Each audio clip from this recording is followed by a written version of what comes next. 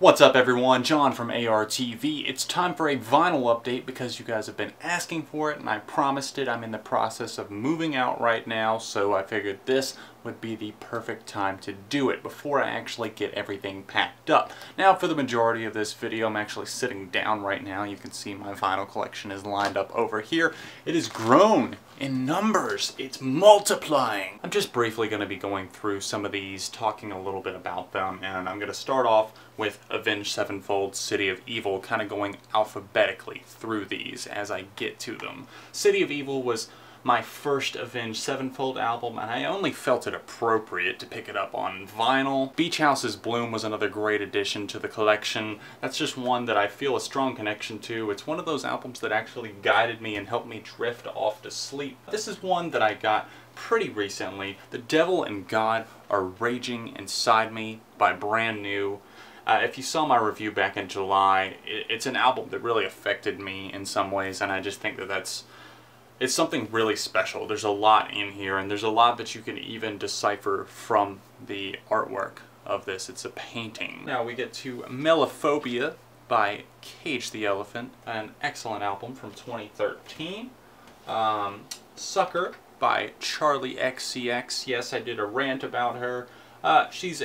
I think she's a solid artist. I really like this album, Sucker, but I don't really care for her that much as a person just because of the way she handles herself and that sort of thing, canceling some tour dates, and that's just kind of become a routine thing almost. We've got a Boston record here. That's one that I got from my record store. They were pretty cool. They were like, hey, you know, pick up another record. You bought two, go ahead and get another one. This was back when I was living at the coast. So that's really something that I enjoy having, especially with More Than a Feeling being one of my first like classic rock songs, I suppose. Got a couple others. I got that Churches from Record Store Day, but then we have two other Churches albums that I've added on. I've added on both of their full-length records here. We have, of course, The Bones of What You Believe, and one of my favorite records of 2015, Every Open Eye. Definitely a must-own, in my opinion. I love synth pop. Speaking of great records from 2015, we have the Dead Weather's Dodge and Burn right here. I love the cover art on this and just what's on the back as well. Open it up, cool little gateway fold there. All four members you can see. Glad that they got back together, recorded another album. It's something that I was hoping that they would do, and it happened, and it turned out great, honestly. It's my favorite one from the Dead Weather to date. This is one that I just got recently from my friend. I picked up 5 records for $50, which is a really great deal. This was one of them. Daft Punk's Random Access Memories. Ooh, keyboard! Shiny, shiny keyboard upside down. I'm not going to turn it upside down because I don't want to drop the records out. But I re-listened to this thing, I revisited this thing, and it still holds up. It's such a solid record from this dance duo. Fall Out Boy's American Beauty, American Psycho was one that I picked up, I think in May. My record store had it on sale for about $14, so why not? I enjoyed a good chunk of that record. Death Cab for Cutie's Transatlanticism, classic indie record there, came out in 2003. And it's one that I think even more so this year, I just really started connecting with, and all of my records just collapsed over there. Eminem's The Marshall Mathers LP, classic rap album right here. Came out in 2000, the Vintage House. It's pretty much iconic at this point. Some people hate the word iconic. I've heard that a lot recently. I'm sorry for using that if you can't stand it. Just some great lullabies on here, you know, some stuff that really gets you in the mood to sleep. The Way I Am, Kill You, and of course, Kim. Just such a soothing song, and if you're not picking up on my sarcasm right there, then you really have not heard this record, and I would recommend that you go do so. I, of course, had to get Father John Misty's I Love You, Honey Bear, just because it's, I love his attitude on this record. It's just seething with sarcasm, and that's something that you really can't go wrong with, at least for me and my sense of humor. I think I get Josh Tillman and what he was going for on that record. I can't remember if I showed this one off already, but of course a classic here, Fleetwood Mac's Rumors. I'm pretty sure I showed that in the last record collection video. And of course, all of my Green Day records. We have Warning right there to go along with Dookie that I already owned. Tune In Tokyo from Record Store Day, fall of 2014, I believe. That was on blue vinyl. That's really cool. I really like that, the fact that it came. I like colored vinyl. I'm not as like crazy for it as some people. Like it's not like always like must have, but I did think that one looked pretty cool. We've got 21st Century Breakdown, bought that at the same time as Warning, so adding to the Green Day collection, got to stock up on my favorite band, of course. I already, of course, had Uno and Trey, and even Demolicious was in there as well. We got a Group Love single, Under the Covers. I got this in Canada for Record Store Day this past year. I was out of the country, but for the first time ever, and this was one of the things that I managed to get my hands on that was actually on my list that I wanted. A couple of good covers on here. I wasn't crazy about it, but I really did like their Spiderhead cover, Cage the Elephant, and then of course there was a Beach Boys cover on here as well. It was pretty solid. Jack White, Lazaretto. That's one of those records that everyone was going crazy for. Some of the best vinyl sales, I think, best first week vinyl sales that we've seen in a long time, just because this little record can do so many different things. If you saw the Jimmy Fallon video with Jack talking about it, yeah, this thing goes backwards and all sorts of stuff. You can see a spinning angel and all this other, it's crazy. Definitely pick it up for yourself if you're into record collecting. I don't have the best record player at this point, but hopefully after I save some cash up, I'll be able to get myself a new one before too long. Right here, I don't like this cover because you can't really see it, but it's kind of a, can you see John Mayer on there? You really can't. This is Continuum by John Mayer, my favorite record from him. You can at least see the track listing there, and maybe a little bit info right there. I'll open it up. But it looks like all white on camera. Just a really solid, like, folky pop album that I keep coming back to over the years. That's another one that I've already shown you guys. Of course, my Linkin Park stuff. I wish I had been able to get Meteora signed by Chester, but I did get my CD signed by the entire band whenever I met them about a year and a half ago. I think I added The Hunting Party this year. That's a new one. It's a different cover with it being the vinyl release. And it's just very holographic, almost like a Pokemon card or something like that. That's pretty cool. Still holds up, of course. Lord's Pure Heroin I already had. Here's some nice colored vinyl, The Maine and American Candy, another one of my favorite records from 2015. And what do we have here other than, well, if it would come out of its damn thing, we got some pink vinyl here. We got some colored vinyl for all you color fanatics out there. This one is awesome. Love seeing it. It matches up. Look at it. It looks awesome, doesn't it? Here's my favorite Muse album, Origin of Symmetry. I got that right after Christmas. I think I got a gift card or something to FYE and picked this one up. I'm not sure if I already had this one. I think I did, but of course Black Holes and Revelations as well. We get to some My Chemical Romance vinyl with 3 Cheers for Sweet Revenge, which is, of course, amazing. And then the Black Parade on its different cover. It's got a different cover on it than the album, of course. And then you've just got like the whole cast of the Black Parade going on right now. The Patient, everything.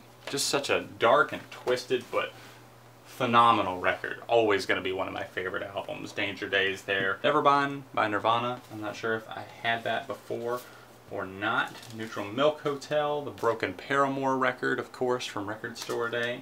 Paramore's self-titled album. One of my favorites from 2013. Pierce the Veil. Collide with the Sky. I know some of you guys would be really happy to see this in my collection. Maybe didn't expect it. But yeah, I loved this record. Some people are always like blown away by the fact. I guess it's just because I dismiss so much like post-hardcore and like metalcore and that sort of thing. But this was a very inventive album. So much fun, even though it had a lot of depressing topics on it. So it was nice to see them, I guess, put a turn on that. The Postal Service give up their one and only LP. They actually reunited about a year ago, 2 years ago I guess it was now, played a few festival dates and that sort of thing, released a couple of unreleased songs. We got Queens of the Stone Age here with one of my top 10 albums of all time, Lullabies to Paralyze.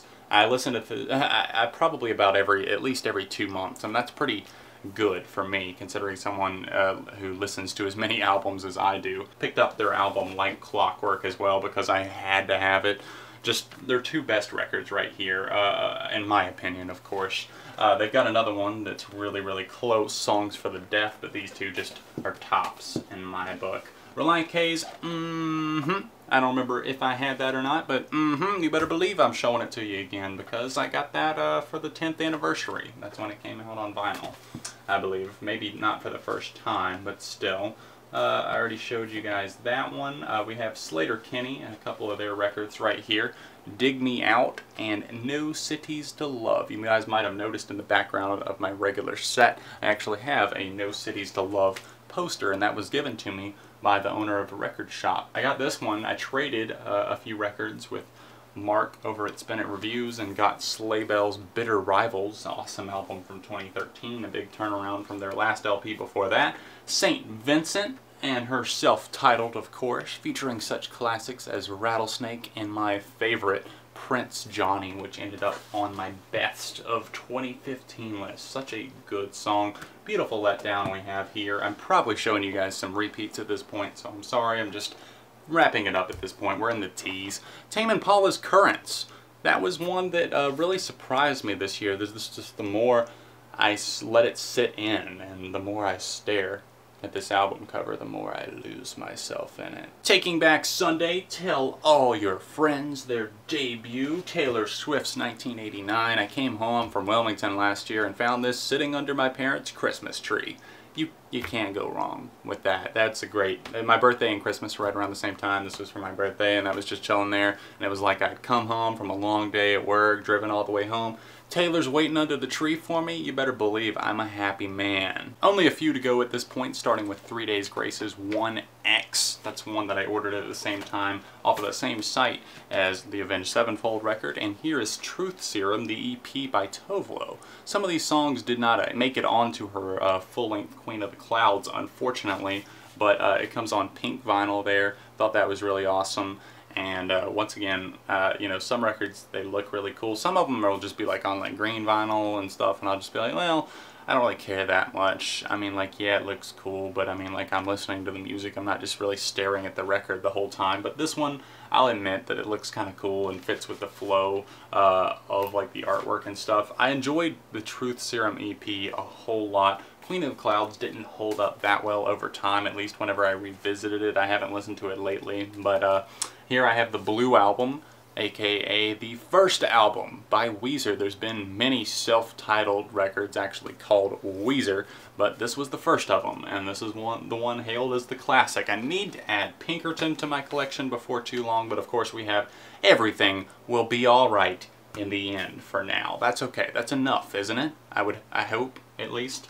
Such a good album. I listened to this thing at work about a week ago and was just having so much fun. It's such a blast to listen to. Even Fantano over at the Needle Drop was talking about a couple of the new Weezer tracks. He likes both of them, Thank God for Girls and Do You Want to Get High, and he really liked this record as well. So I don't know why that surprised me or why I commented on that, but I'm excited that people are liking the new Weezer stuff. Maybe not quite as much as me, but still, at least they're liking it. Then we have a couple of White Stripes records here, two that I absolutely love and adore. Elephant and Get Behind Me, Satan, two that I picked up, I think, within the past year. I'm not sure if I had this one in the last record video or not, but I got this one on Record Store Day in Canada. This was one that I was like freaking out. I was with my friend Allison, and I was like, we have to get to the record store. I have to get this one, okay? We can't miss it. So we waited in line, and I was able to get my hands on it. It wasn't like they were running super low of it or anything, but it's got kind of a holographic cover on it. Once again, you can't really... Oh, did you see it? Yeah, it changes faces here in the cover, which is kind of cool. Jack and Meg White on the cover there, and I don't think this album gets enough love, if I'm being honest. I really, really like this one. It's got great songs like The Nurse, Blue Orchid, Red Rain, which is probably one of my favorites at this point, Little Ghost. Just so much to love, and I love the way that this record feels, too. It's got a, of course, like I said, it's got kind of a holographic on the front, and it's just so smooth on the back, and it's got a new and updated picture of Jack White with that shitty haircut. He's growing his hair back out from what I can tell, and all I have to say is thank God. I picked up the debut from Wolf Alice, My Love Is Cool, one of the only records to get a perfect score from yours truly this year. Well worth the vinyl pickup. In fact, I pre-ordered the CD and the vinyl at the same time because I loved it that much. I had to. I heard the first play of it and I was like, this is what I guess I've been looking for in a record without even knowing it. They've just combined so many different sounds to get what they have, and I've heard them called unoriginal and that sort of thing, but everybody has influences. That's pretty much undeniable. Nobody is totally unique, but these guys made something unique by, I think, playing from a few of the strengths of their contemporaries and some of the people who influenced them. So definitely an album to check out from 2015 if you haven't done so already. The final record in my record collection is the XX's debut self-titled record. Wasn't a huge fan of Coexist that followed it up. I mean, there were some great songs on there, but this one is just so pleasing from start to finish, sonically pleasing. I hope you guys enjoyed this final update. If this is your first time checking out my channel, maybe you're just like looking through people's record collections and that sort of thing, make sure you subscribe because I do a lot of track reviews, I do music news, I do all sorts of stuff on this channel. Thank you so much for checking it out, and of course to all of my subscribers who have been asking for this, I hope that you enjoyed seeing this. I'm going to try to keep a list from now on so I don't keep showing you guys duplicates and that sort of thing. I'm going to make a list of all of the new records I purchased from like November 2015 forward until I do another update video probably in the spring. Part 3 will drop then if I've added enough records to the collection that I feel like it deserves a video. Thanks for watching, smashing the like button, and subscribing to the channel if you are new. And other than that, I guess I'll see you guys very soon right here on Beyond ARTV.